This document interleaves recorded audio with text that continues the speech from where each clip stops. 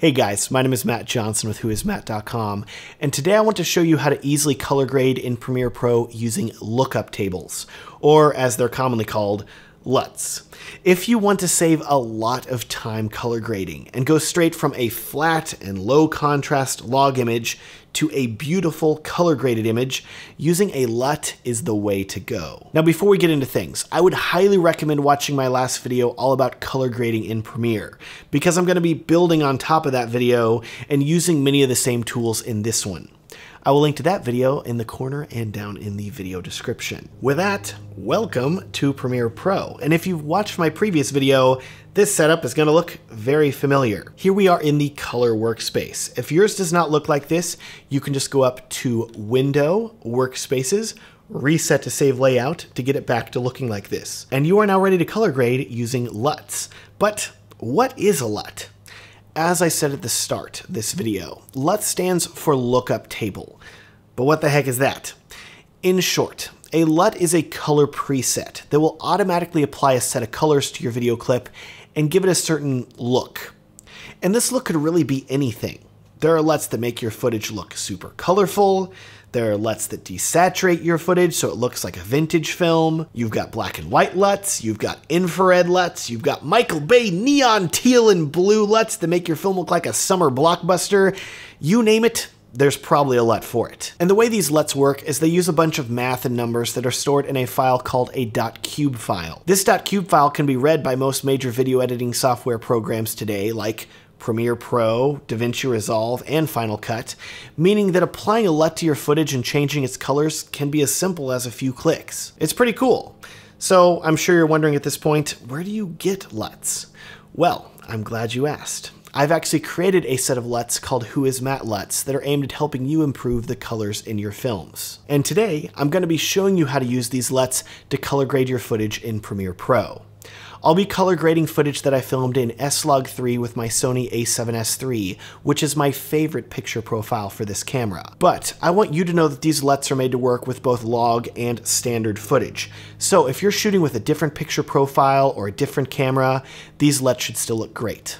I'll link to them down below if you want to check them out. Making sure you're in the color workspace, let's go over here to the Lumetri color panel and the creative tab now. Make sure that your video clip is selected so you can access this panel. And over here next to look, which says none, click this drop-down menu. And you can either browse and select a .cube file, or if you want to install your LUTs to this drop-down menu here, you can save your .cube file to a folder that's buried in your Windows or Mac operating system. I will list exactly where you need to put the file down in the video description. I'm gonna go down here and select the whoismatt01 log LUT, and check this out. Ooh, there we go.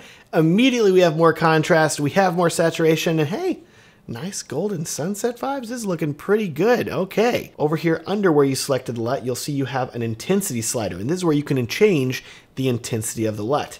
If I drag it to the left, it's like there's no LUT applied at all. If I drag it to the right, oh my gosh, it looks like nuclear fallout. Okay, we'll go back to the middle. This intensity slider is super useful, and whenever I've used LUTs that I've purchased in the past, I've always found that I needed to tweak the intensity a little bit to really dial in the LUT to my liking. Now, when you see this LUT applied, it looks like it might be a little warm here in the skin tones, and here's where we need to debunk a lie that you may see people throwing around whenever they're trying to sell you their LUTs. Never believe anyone who says you can just put their LUT on your footage and it will immediately look perfect.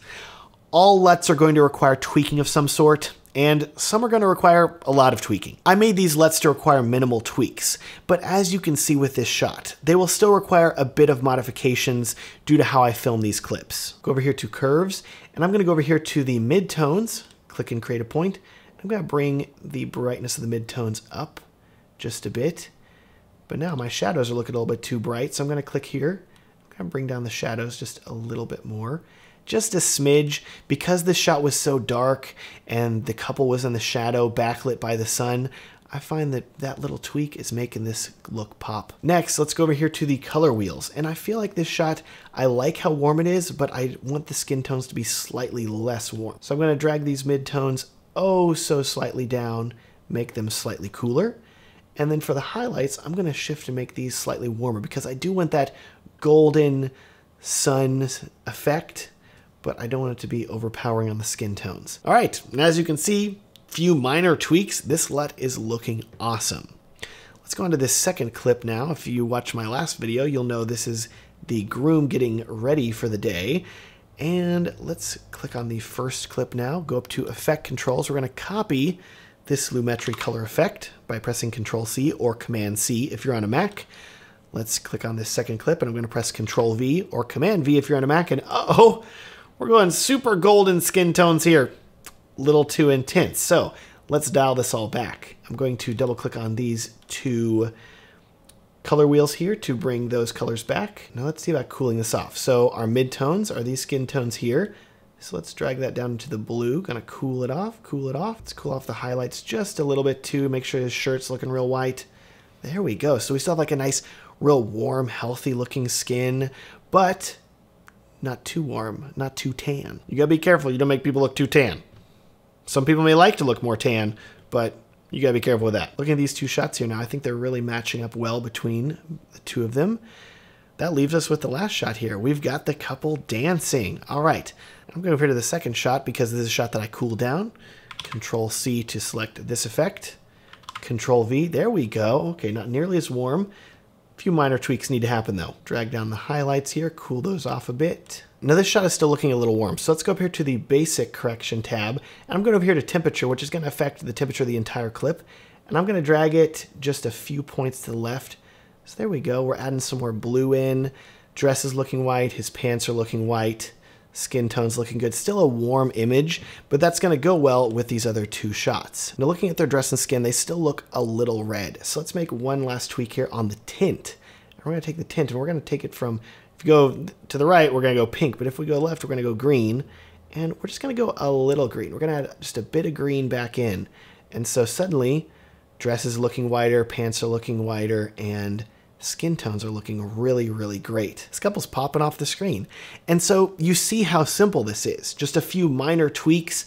I love being able to go back up here to the basic correction, and then I can make little modifications at this point, but you really don't have to make a ton of changes with LUTs. As long as they're good LUTs, they're pretty easy to work with. Let's play all these clips back now and see how they look. We got those warm sunset skin tones looking really great. With the donkeys, love them. Then we've got the groom getting ready, and he's looking great. Lastly, we have the couple dancing, and even under this warmer tungsten lighting, I think they look awesome. With that, you now know how to color grade your footage in Premiere Pro using LUTs. And my Who Is Matt LUTs are linked down in the video description if you want to check them out. With that, thank you so much for watching. Lastly, if you happen to be a wedding filmmaker, as you've seen from these clips, I am, you probably want to book more couples and film more weddings.